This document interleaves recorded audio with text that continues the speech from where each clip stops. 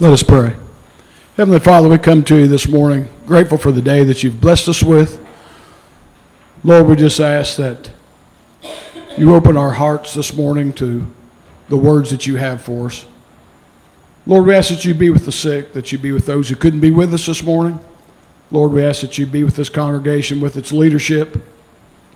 Lord, we also ask that you be with those oppressed around the world, Lord, those who are facing crisis Lord, we think of the Ukrainians, and we ask that you be in that situation.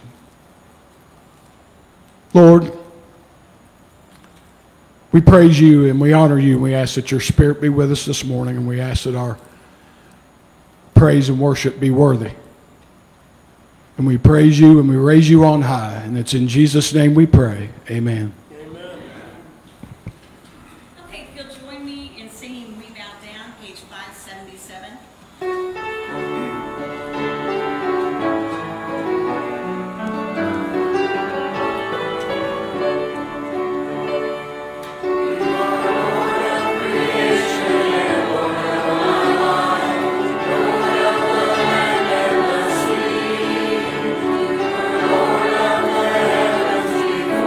Was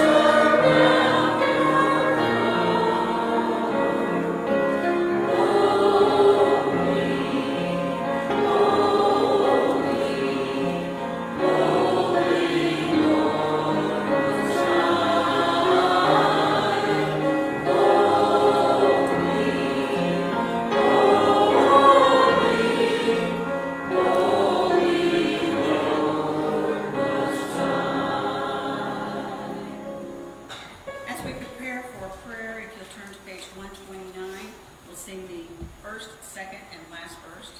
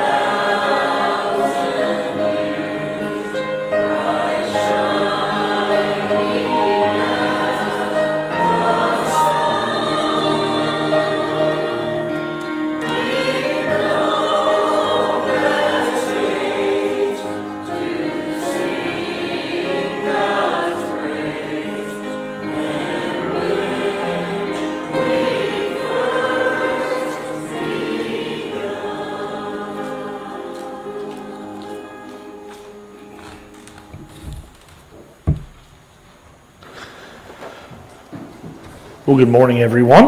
Good morning. We're so glad to have you in worship this morning. We've got a couple of prayer requests and a couple of different praises that we have this morning, so we'll go ahead and talk about those. If you remember last week, I asked for prayers for my grandfather who will be having open heart surgery tomorrow, so we can keep him and my family in prayers. That's why my mother is here in town, is for that, so you can go tell her all the bad stories about me after church. Just don't do it where I can hear it. Then we have a couple different prayer requests as well for Larry Carmichael and Pat Shepard. They're in the nursing home, and they could just use some encouragement and prayers as well as they are there. And then we have a couple praises. Pat is back with us today. We are so happy to have her back. I told her it looked kind of bare when I looked right without her being there, so we're glad to have her back. And then I put it on the prayer list Tuesday night for the prayer requests there, and I know Hunter sent out a message about it, but Craig Darledge had surgery this week to remove a spot of cancer. Not the first surgery he's had, but he came through it doing great. He still has a long recovery process ahead of him, so that's a huge praise, but also continued prayers for Craig Darledge, and of course for his family. So we need to make sure that we're keeping him in prayers and also being thankful for what's happened. So at this time, we're going to go to God in prayer, and then we are going to end at the end. We're going to say the Lord's Prayer as we close out our prayer time. So let's go to God in prayer this morning. Father God, we are so grateful for the power of prayer and for the ability that we have to bring all of our needs, all of our things that are on our hearts that are weighing heavy, and we can lay them at your feet, God. We are so grateful for that and for that ability we have for the relationship with you. Right now, Father, as there have been requests that have been made, God, I ask that you would be with each and every situation because, God, you are the great physician and you know better than we could ever hope to about what each person needs, each situation needs. So, God, I ask that you would do that you would give comfort, that you give guidance, that you give healing in each and every situation. And most importantly, God, that you would show up and show off that each situation, there would be no doubt that it was God that was involved.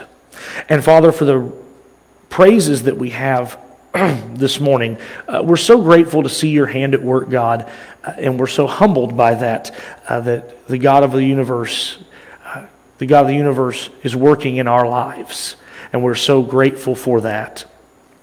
And Father, as we go through the rest of this time, as we learn more about your word, as we gather around the table, God, I ask that you would continue to fill this place with your presence this morning. And it's in your Son, Jesus' name, that we pray. Amen. All right, guys, as we are getting ready to enter into our communion time, we're going to introduce you to a new song. We're going to introduce you to a new song. It's called Refiner's Fire. If you listen to Caleb or at all, you might have heard this song, and we're going to sing it. The choir is going to sing it, and we're going to sing it through the first verse one time, and then we're going to ask that you guys join in with us for the rest of the song. And I want you to pay special attention to the words that are on the screen that you're singing, and let them resonate in your heart this morning.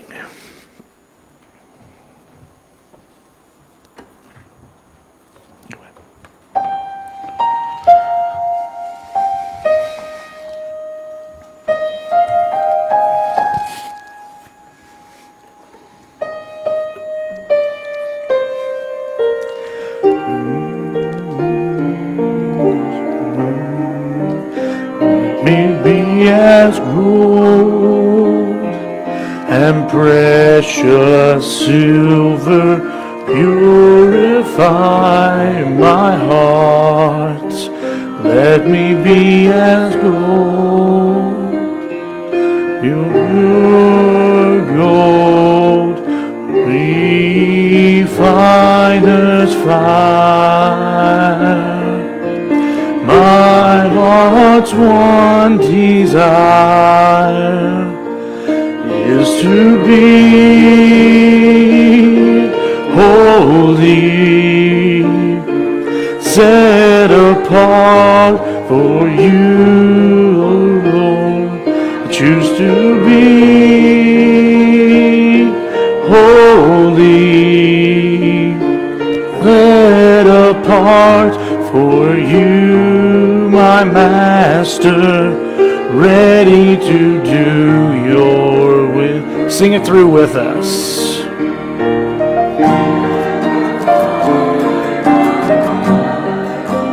Let me be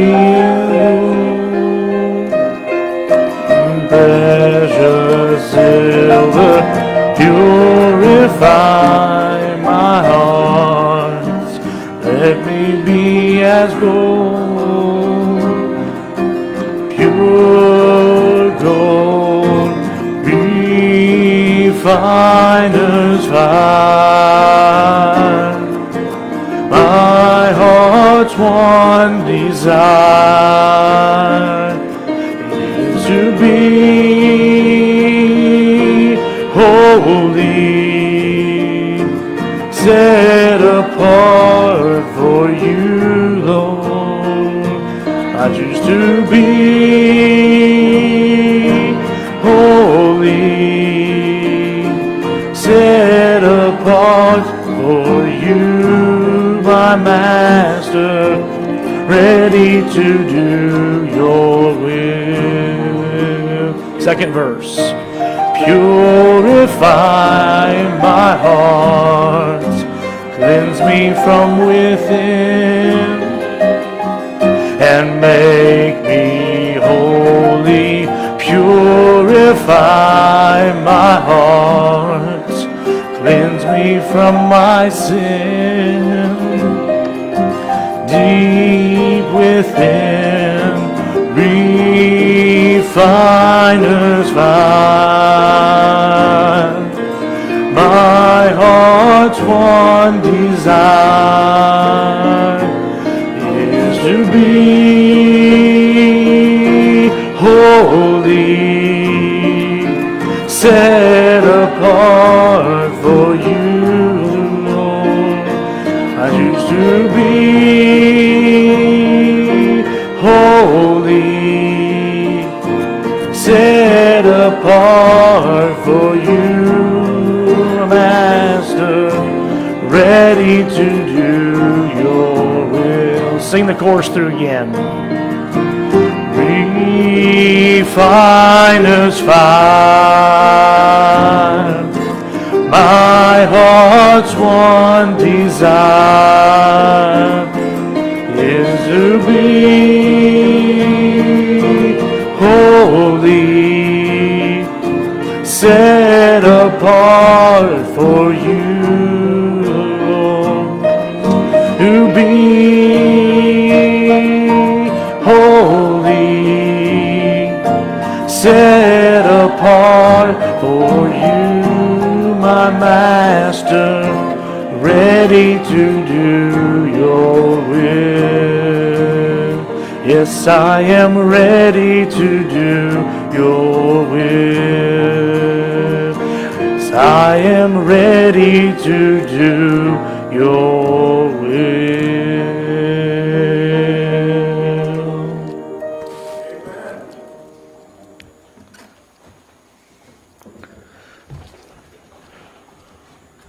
What a beautiful song that is.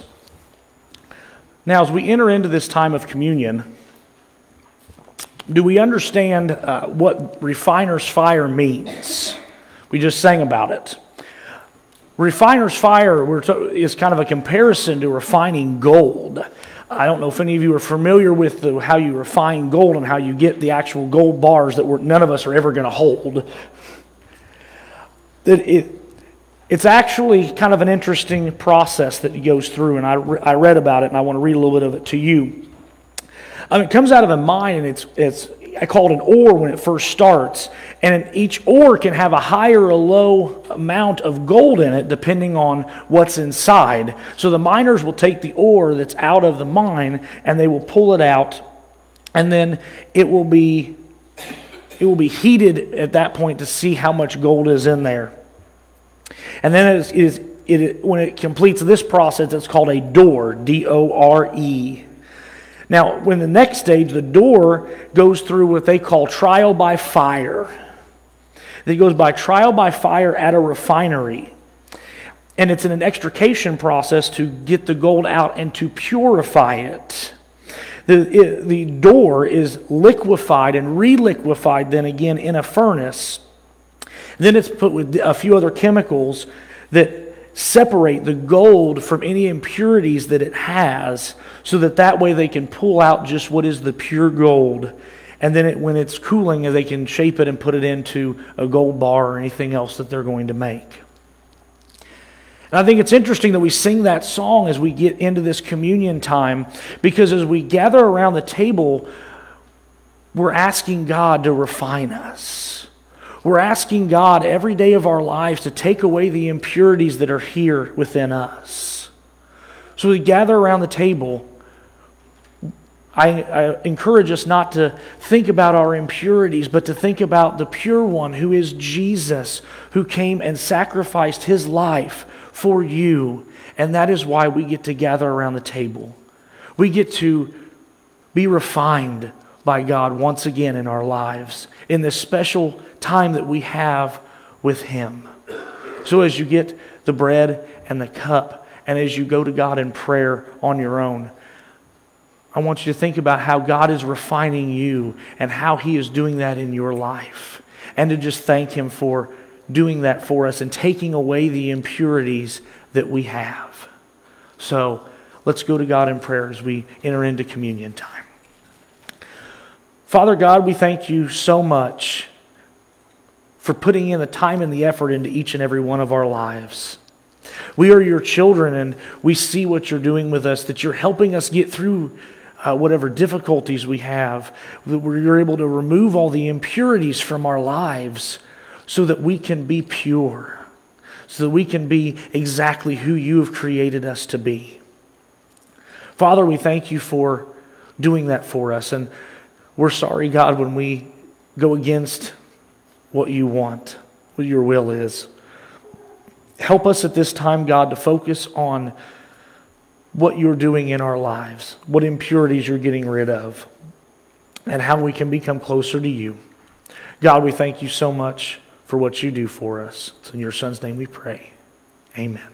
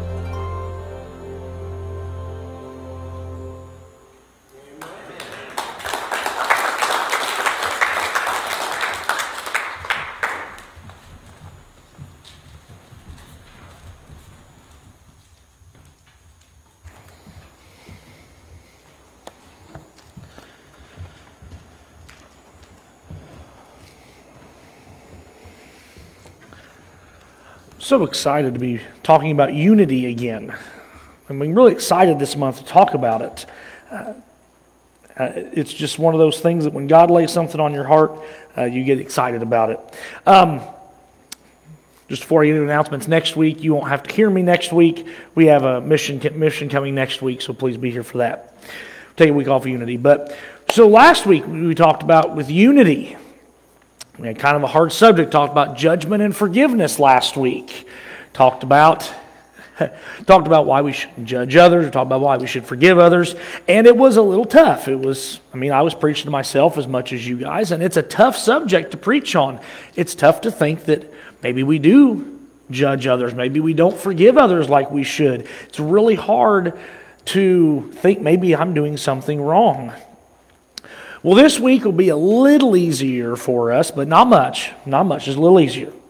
But if you have your Bibles, we're going to go ahead and turn to our theme verse that we have this month, which is Acts chapter 2, and we're going to start in 43. And actually, we're going to read farther on this week. We're going to read a little farther on, but we're going to start in verse 43, where it says this. Everyone kept feeling a sense of awe, and many wonders and signs were taking place through the apostles. And that those who had believed were together and had all things in common. And they began selling their property and possessions and were sharing them with all, as anyone might have a need. And day by day, continuing with one mind in the temple, with gladness and sincerity of heart, and praising God, having favor with all people. And the Lord was adding daily, to their number daily, those who were being saved.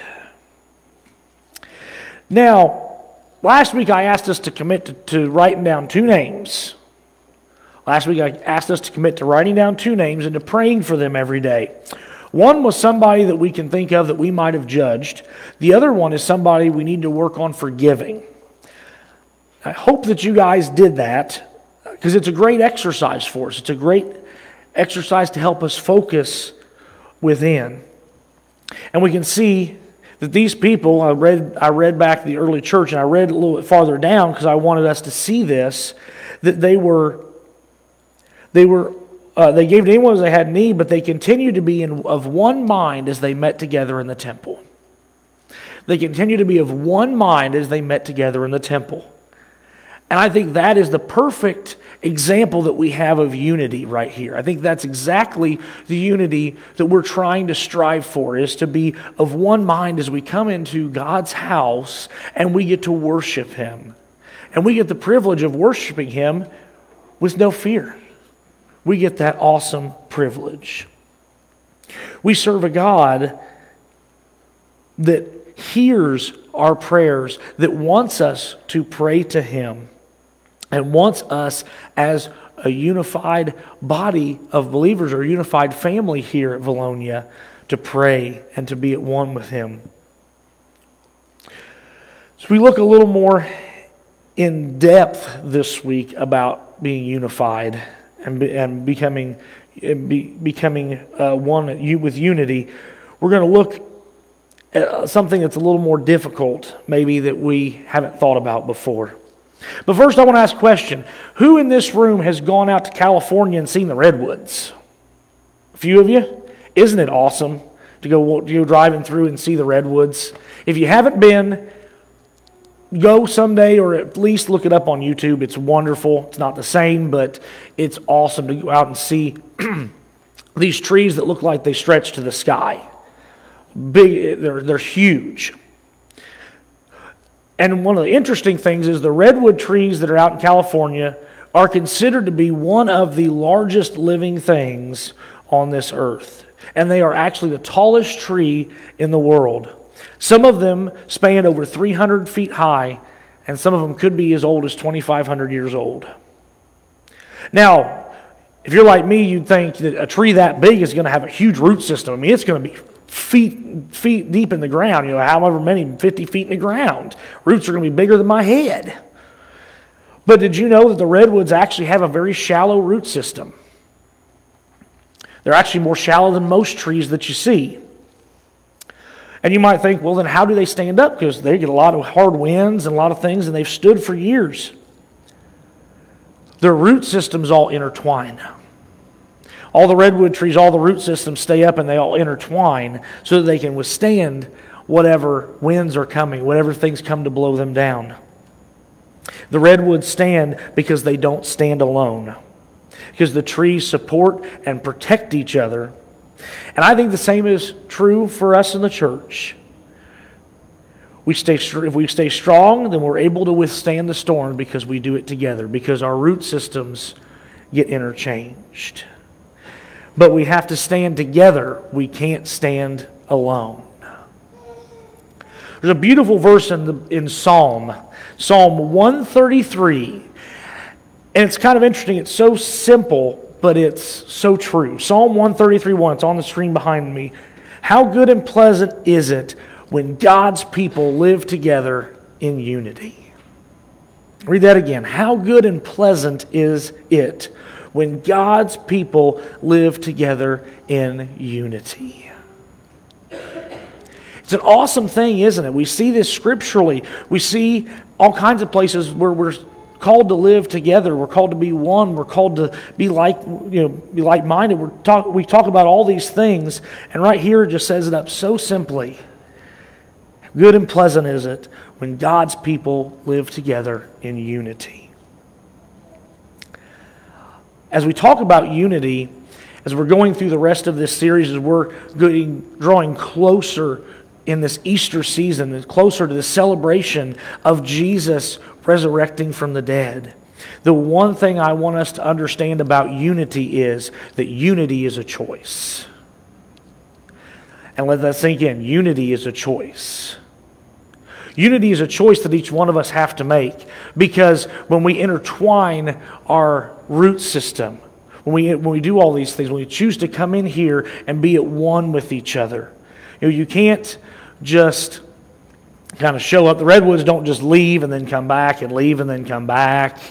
The redwoods don't say, well, you guys are doing this, I'm just going to kind of step over here for a few minutes, you guys be fine over there. Unity is a choice that each one of us have. And I think that's very important to understand about unity, is that we have a choice to choose to be unified with our family here at Valonia. Now, it might sound simple. It might sound like, that's easy. And no, it's not. It's not always as easy as it sounds, but it's what we're called to do. In 1 Peter chapter 3, verse 8, I'm reading out of the Amplified Version, we see this. Finally, all of you be like-minded, united in spirit, sympathetic, brotherly, kind-hearted, courteous, and compassionate towards each other as members of one household, and humble in spirit. Called to be like-minded, unified in spirit. But then the later part of this, be kind-hearted, which it amplifies in the parentheses, and it says, be courteous and compassionate towards each other as members of one household. My mother can attest, I grew up in a household with 7 younger siblings. I can guarantee you I was not always this way to all my siblings. In fact, I would even go as far as to say it was a rare occurrence when I was this nice to my siblings. I mean, that's just fair. Sometimes we bicker, sometimes we argue as a family, but this is talking about something entirely different. And it's another choice. We can choose to be courteous and compassionate towards each and every person in this room. We can choose to be courteous and compassionate to every single person that we meet. Do we do that all the time? I know I don't. And I have to be reminded of the choice that I make. And as I choose to be kind and compassionate and courteous, and as I choose to be united with my brothers and sisters here at Valonia, then I'm answering the call that God has placed in front of me. I can answer the call that God has placed in front of each and every one of us, which is that we be united as a church body. Now, the other subject matter we're going to talk about with unity today is kind of a recap for us. But the other important thing about unity is not only is it a choice, but unity requires love. Now, we spent the whole month of February talking about love to bring us to this, where we get to just kind of recap and understand what we're being called.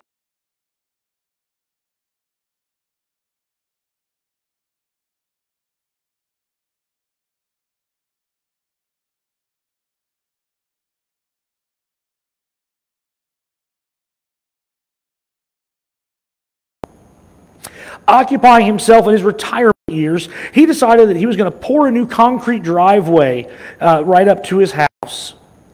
He finished it, he smoothed it out, and then he went in to rest and to get a glass of tea.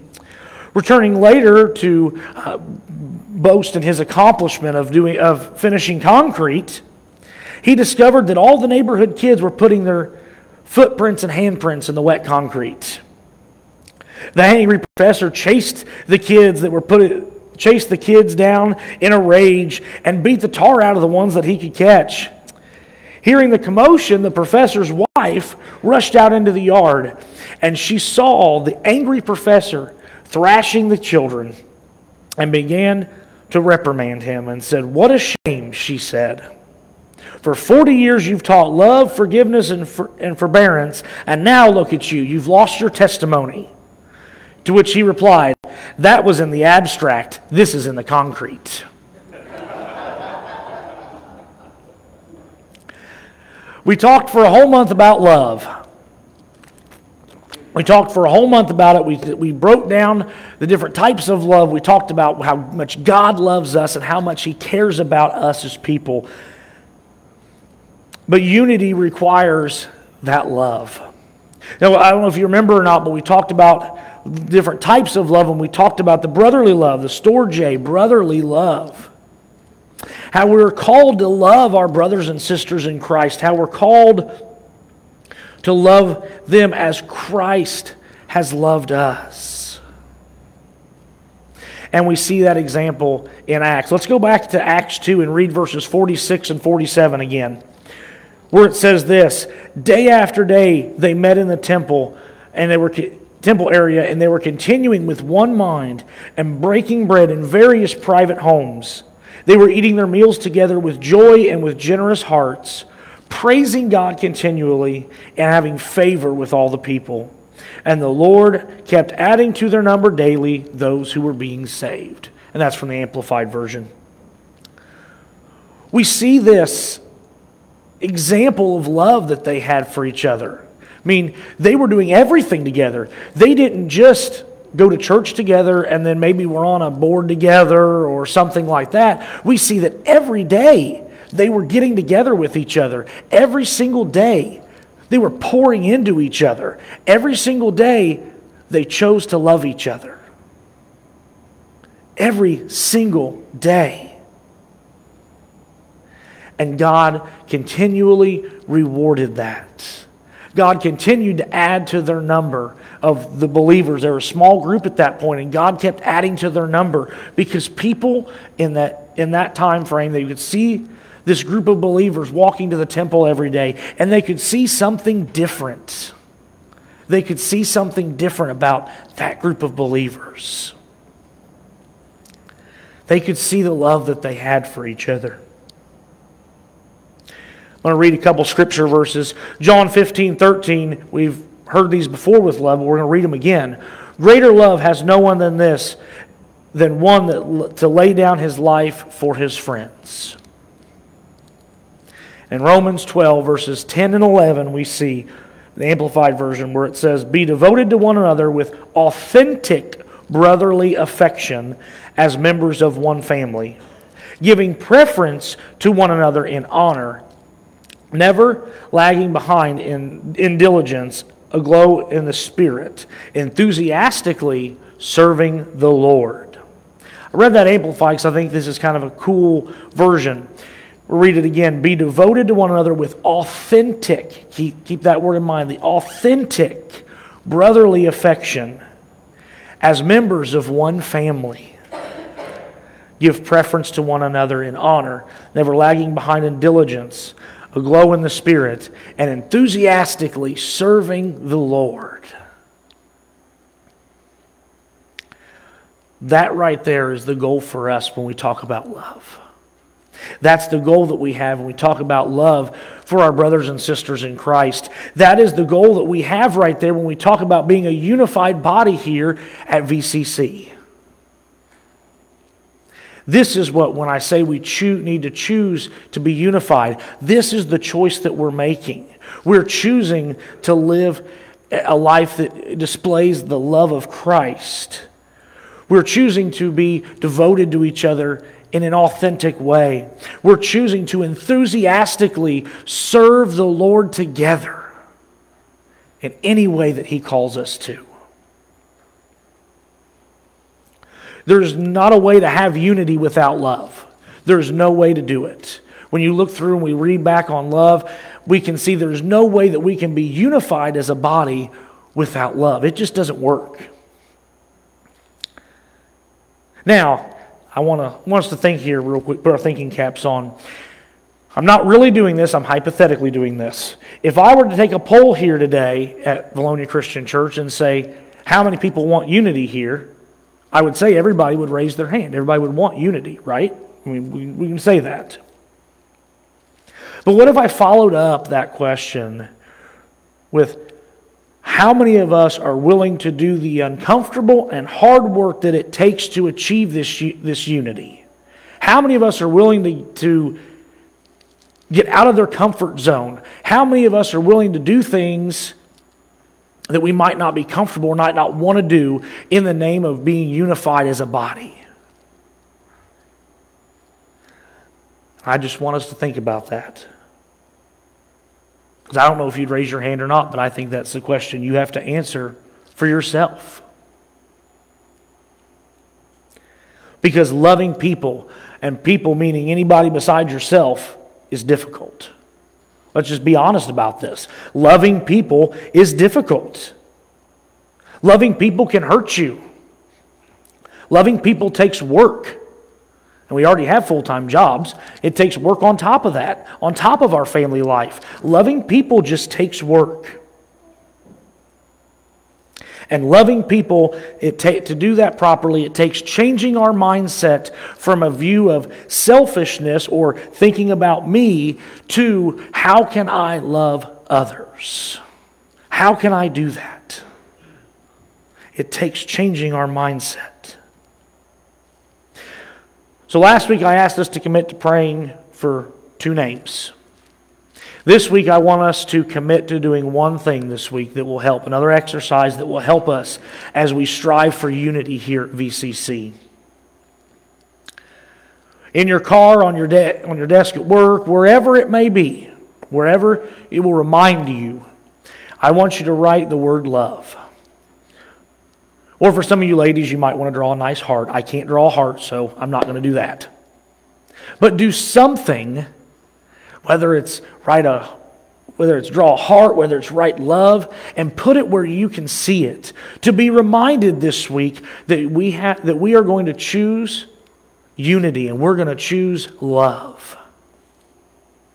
We are going to choose that. We're going to choose to love our brothers and sisters in Christ. We're going to choose to love everybody in this room, even when they're being unlovable.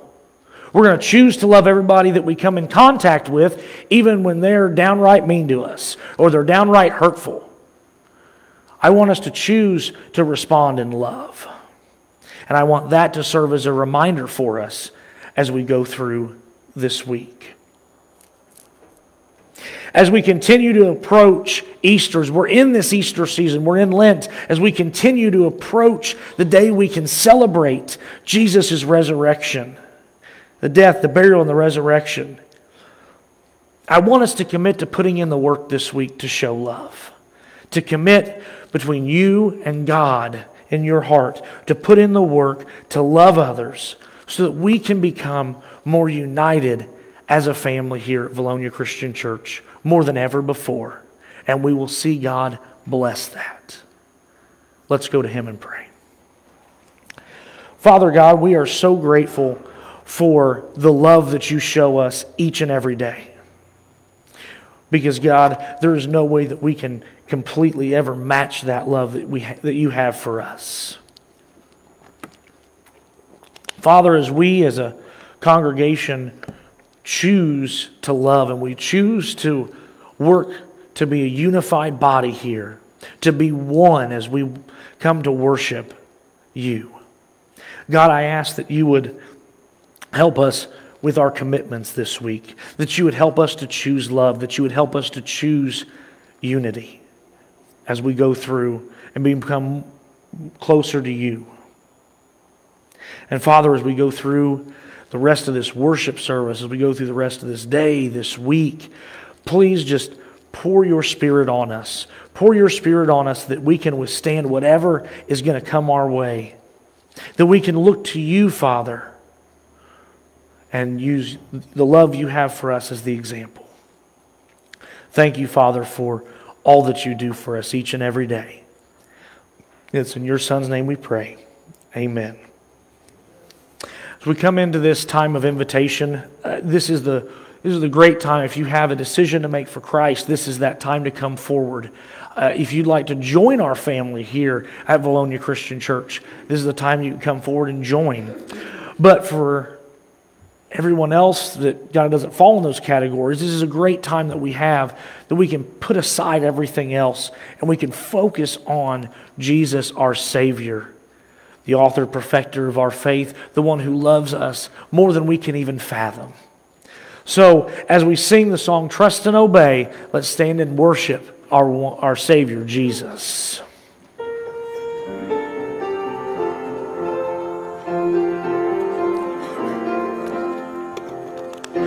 Walk with the Lord in the light of His word, the glory He sheds on our way.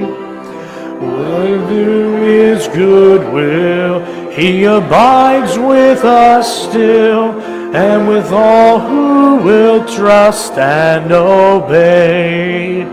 Trust and obey, for there's no other way to be happy in Jesus but to trust and obey. Then in fellowship sweet we will sit at His feet, oh, by His side in the way. Where He says we will go, where He sends we will go. Never fear, only trust and obey.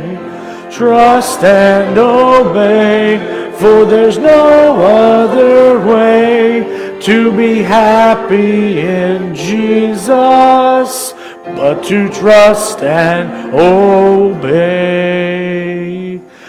All right, we have a couple announcements here real quick before we depart. We're going to, reminder for Palm Sunday, we're going to do a pitch-in, and there'll be an Easter egg hunt. So there'll be more updates coming, but please put that on your calendar. We would love to have this time of fellowship with you guys. It's going to be a great time. March 10th.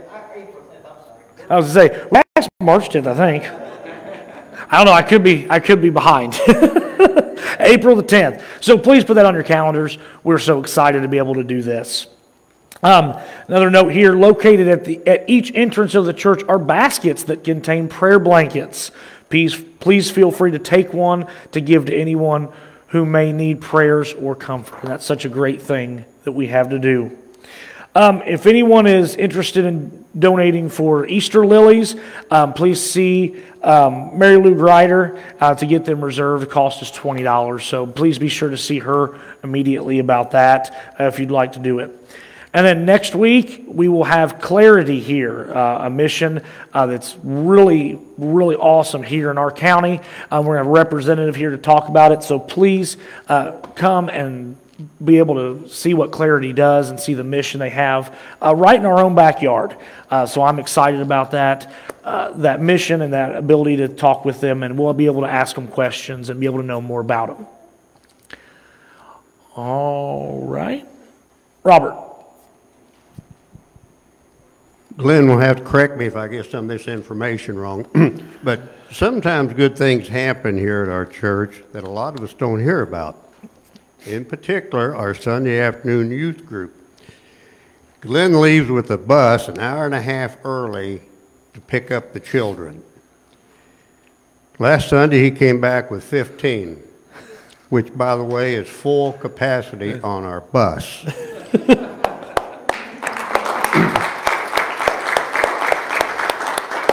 And most interesting, this is the only church service that most of these children will attend that week.